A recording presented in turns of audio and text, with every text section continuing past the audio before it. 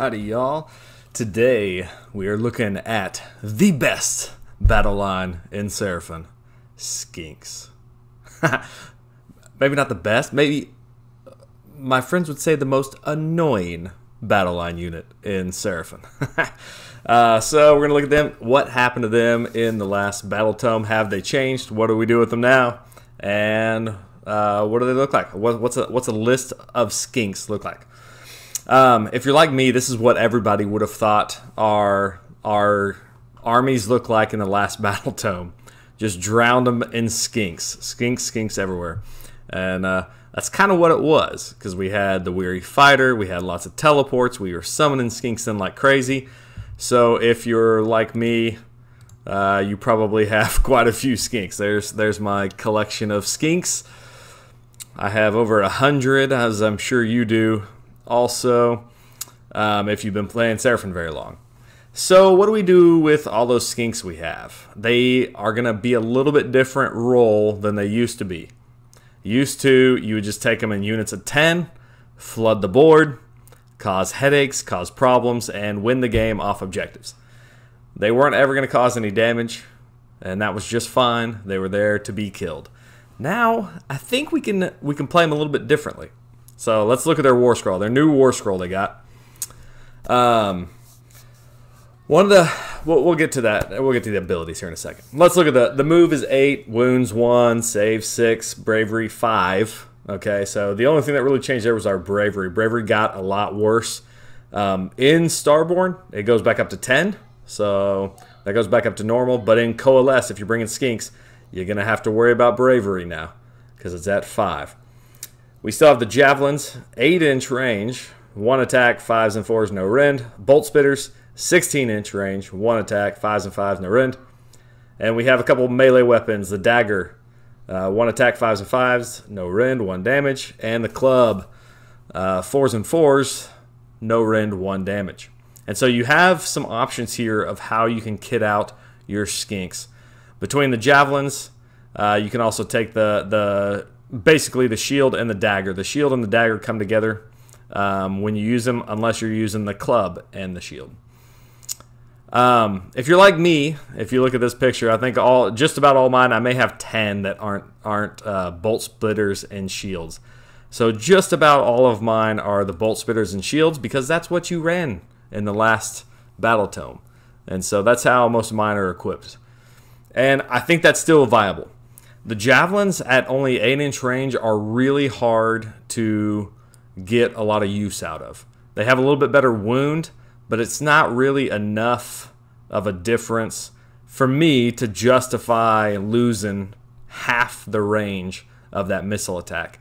So luckily I don't have any in Javelins, and I probably won't ever be building any in Javelins. If you're teleporting these guys in Starborn, they're not going to be in range, so you're not going to get any use out of them. There might be a list where you could build like heavy melee Skinks where they take that instead of the shield, but I think you get more use out of the bolt spitters than you do the Javelins. The melee weapons, you have the dagger if you go with the shield. All mine are kitted with the shield because if you look under their special abilities, that's the Starbuckler adds 1 to their save rolls.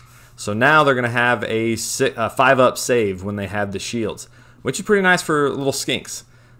So you can, especially when you're taking them in hordes and they have a 5-up save.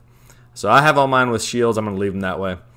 Another special ability, Swarming Cohort. Add 1 to the attacks characteristics of the weapons used by this unit while it has 15 or more models. So this is kind of nice. This incentivizes us to take hordes of these Skinks instead of minimum unit size. And so now, as long as you have more than 15 or more, you'll get extra attacks. Notice here, it doesn't say melee or missile. So it actually works in both.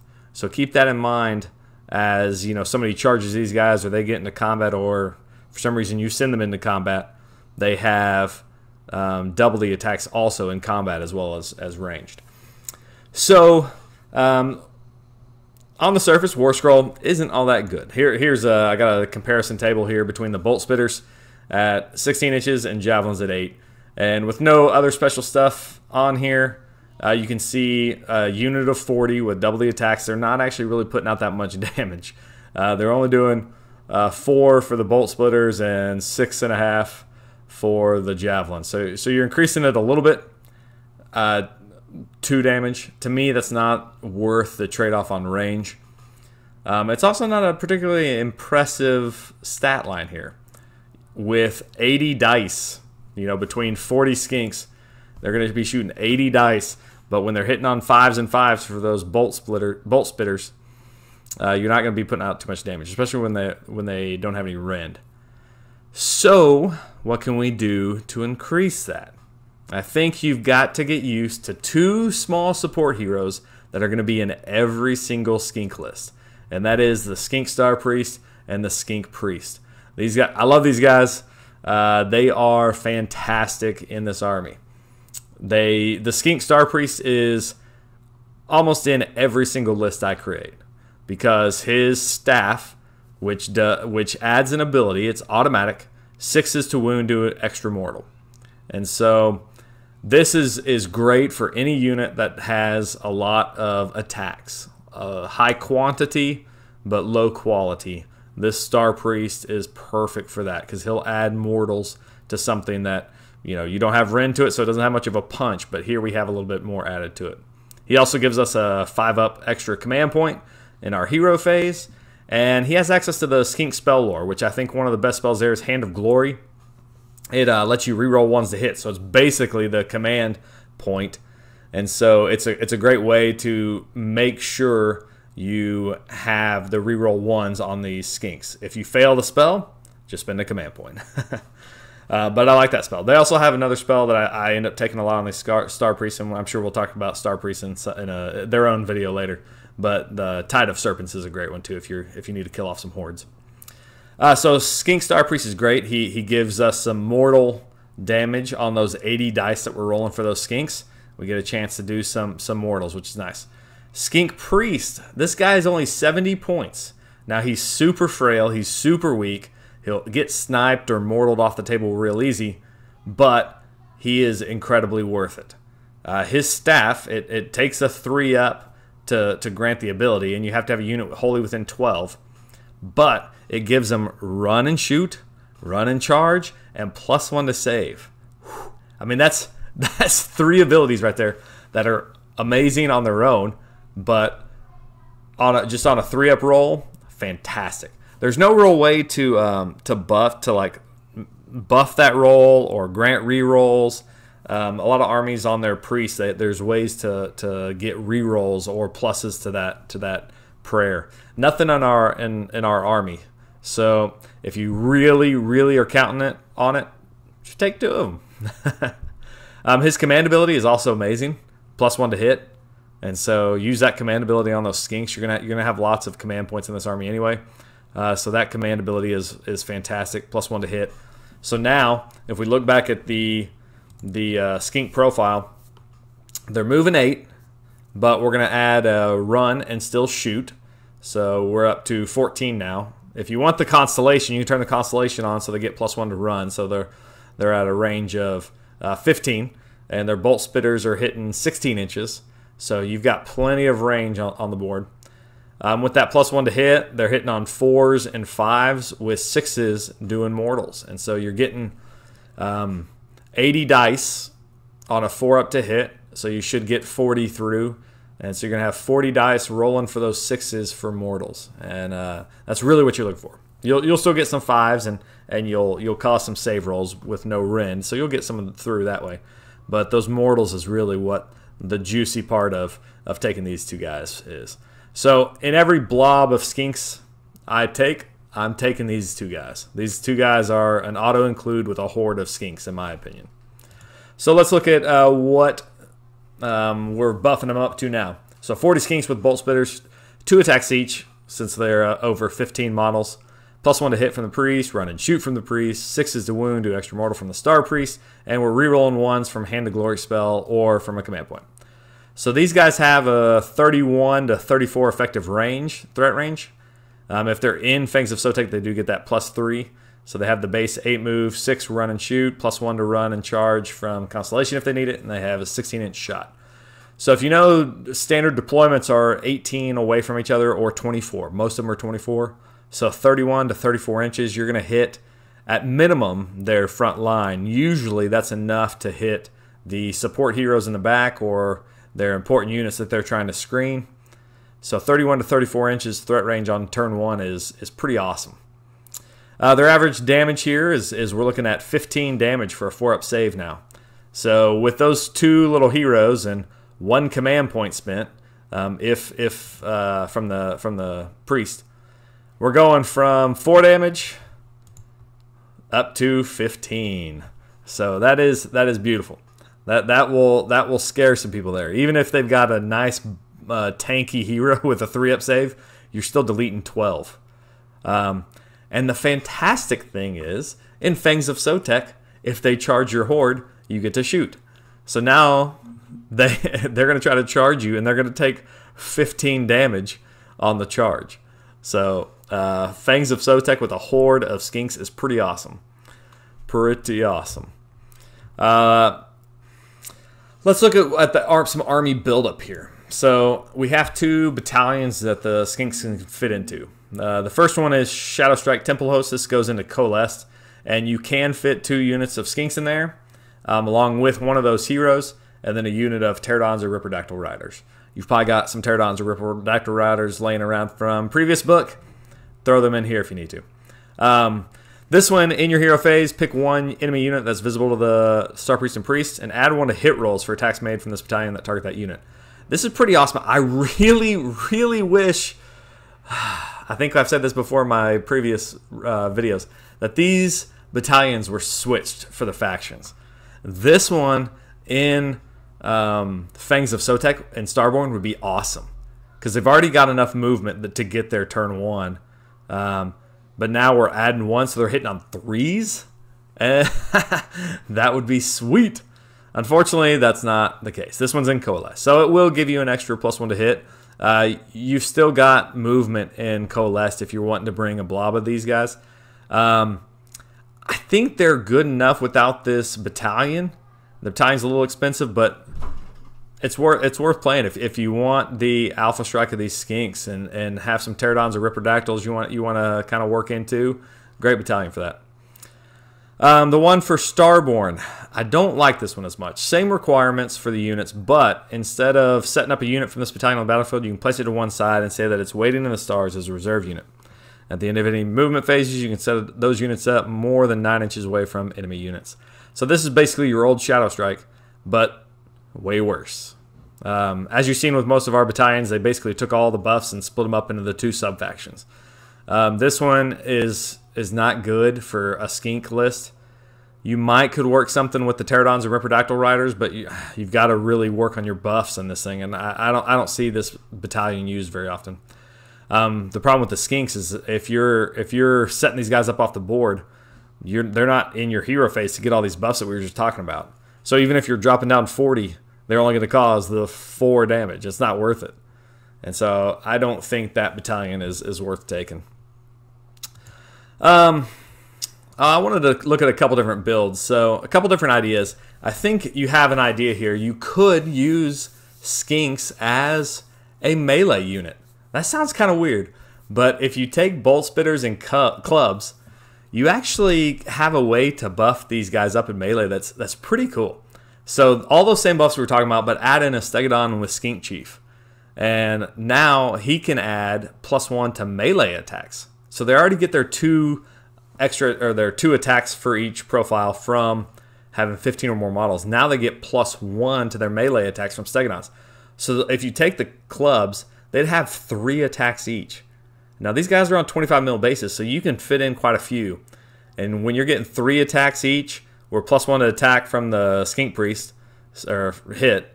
And so we have 120 potential dice. You're not going to get all 40 in. On 3s and 4s, and you're still causing 6s on mortals.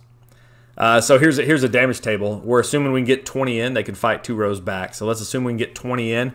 And they're causing 19 in melee combat. And so if you've attacked already with your Bolt Spitters and done 15 damage, and then you charge and you get another 19 damage What? We're doing almost 40 damage with Skinks?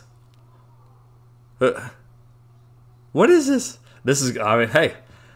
Now, I'm not going to take off my shields and put on clubs, because if you've built Skinks before, you know you have to clip off the clubs to put on the shields. So, I'm not going to be running this, just because I don't want to have to redo all my Skinks. But if you're building Skinks new, this is an option.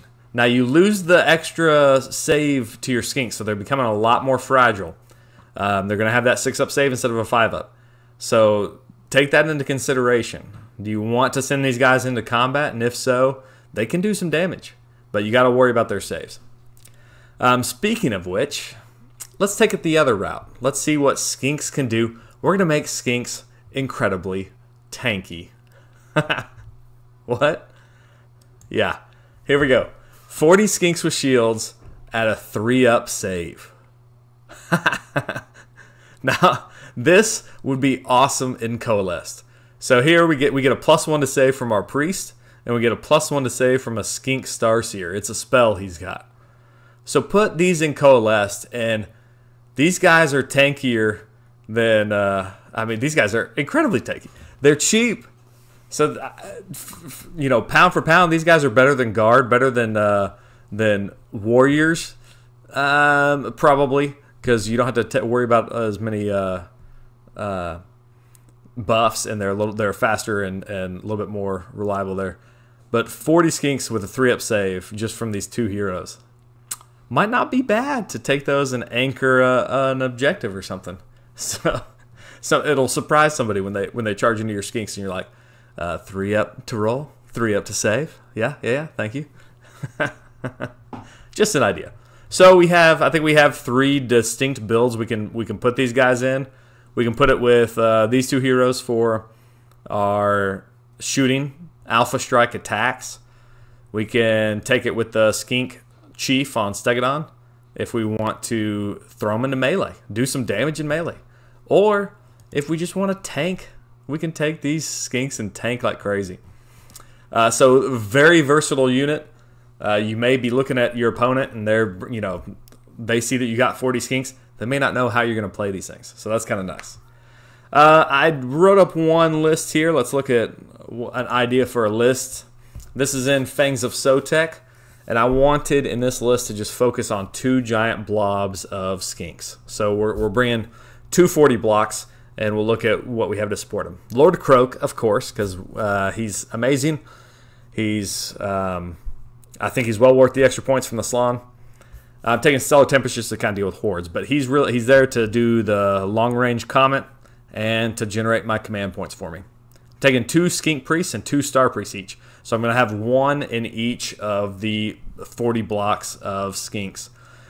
So each Skink Star Priest gives me another chance for command points. So already I've got 5 chances for command points. My Saurus Astral Bear, he's there to help buff Croak. But also I wanted a Saurus General because he gets that command trait, Old and Grizzled, which on a 3-up gives me another command trait. So now I've got 6 options for command traits, as well as the normal one you always get. He's going to take the Artifact Serpent God Dagger just because you have to take that one. It would be hilarious if he gets in combat and just outright slays some model. So that artifact is kind of funny. I don't know how useful it is, but we got to throw it on somebody. And then 2 blocks of Skinks and a minimum block of 10. I'm going to take 5 Saurus Guard to just help keep Croak alive. And then 2 max units of Salamanders. And Balewind Vortex just to help buff Croak. When he gets where he needs to go, he can pop that and have a bigger AoE for his spammable comment. So that's exactly 2,000. We got 165 wounds. And so I kind of like this. The weakness of this list is if you get Alpha Striked hard, you don't have any command points to fire off your Skink hordes, and you might lose some in Battle Shock. So that's the downside of this. Upside is, I think it's a pretty awesome list. So I'm gonna pull up Tabletop Simulator. Let's look at what this looks like in deployment. All right, let's see what we can see. All right, we got our deployment here, and we've facing off against some trolls. So what I'm doing here is we're assuming we won the roll off for our Realm Shaper engine. I really hope they change that rule at some point. Maybe in the GHB 2020 or something. Who knows? We're gonna assume we won that, and I'm gonna line up my skink hordes here, right here on the line, because I know I can hit whatever he puts on the line or further back turn one.